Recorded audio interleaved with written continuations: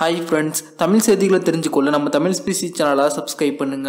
முன்னாள் அமைச்சர் மற்றும் தற்போதைய திமுகவின் மாவட்ட செயலாளருமான செந்தில் பாலாஜி அவர்களுடைய உதவியாளருக்கு சொந்தமான இடத்தில் தற்போது அதிகாரிகள் அதிரடியாக ரைடு நடத்தியிருப்பதன் காரணத்தினால திமுக வட்டாரத்தில் பெரிய பரபரப்பு ஏற்படுத்தியிருக்கு. அது மட்டுமில்லாது செந்தில் பாலாஜி அவர்கள் தான் அந்த அதிகாரிகளோட அடுத்த குறி அப்படின்ற தகவலும் வெளிவந்திருக்கு.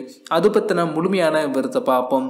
அதிமுகவின் முன்னாள் அமைச்சரும் தற்போது திமுகவின் மாவட்ட செயலாளருமான செந்தில் பாலாஜி அவர்கள் பார்த்தீங்கன்னா அரவக்குறிச்சி தொகுதியில் நடைபெற்று முடிந்த சட்டமன்ற தொகுதிக்கான இடைத்தேர்தலில் வெற்றி பெற்று தற்போது எம்எல்ஏவா இருக்காங்க. இவங்களுடைய உதவியாளர் தான் சுப்பிரமணியன். இவருடைய வீடு கரூரை அடுத்த மூர்த்திபாளையம் பகுதியில் உள்ளது. அதே பகுதியில் ரசாயன கலவை கலந்த கொசுவலை தொழிற்சாலை ஒன்றை நடத்தி வருகிறாங்க.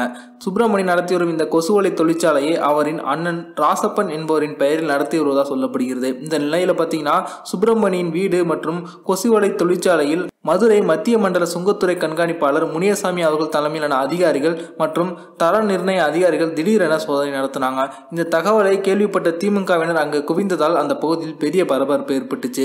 தங்கள் சோதனைக்கு இதனால் இடைஞ்சல் வரக்கூடாது என்பதற்காக அதிகமான போலீசார்களோட பாதுகாப்போடு அங்கு சோதனை நடத்தப்பட்டுச்சு. இந்த பகுதியில் கொசுவலை தொழிற்சாலை நடத்த உரிய அரசு அனுமதி இவங்க பெற்றிருக்காங்களா என்றும் தரச்சான்றுகள் குறித்து கொசுவலையில் தயாரிக்கப்படும் நூலின் தரத்தையும் அதிகாரிகள் சோதனை செஞ்சாங்க. அங்கு திரண்டிருந்த திமுகவினர் ஆளுங்கட்சியின் அமைச்சர் தூண்டுதலின் பேரிலேயே இது போல இங்கு சோதனைகள் நடத்தப்படுகிறது, செந்தில் பாலாஜி அவர்களுக்கு மிரட்டல் விடுக்கும் விதமாகவே இங்கு சோதனை நடத்தப்படுகிறது அப்படின்னு அவங்க அதிகாரிகளுக்கு எதிராக கோஷமிட்டாங்க.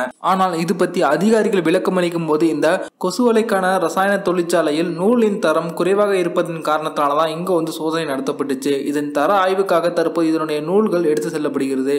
இதில் ஏதேனும் குறைகள் இருந்துச்சு அப்படின்னா இந்த தொழிற்சாலை மீது கடுமையான நடவடிக்கைகள் எடுக்கப்படும் அப்படின்னு அதிகாரிகள் தெரிவிச்சிருக்காங்க.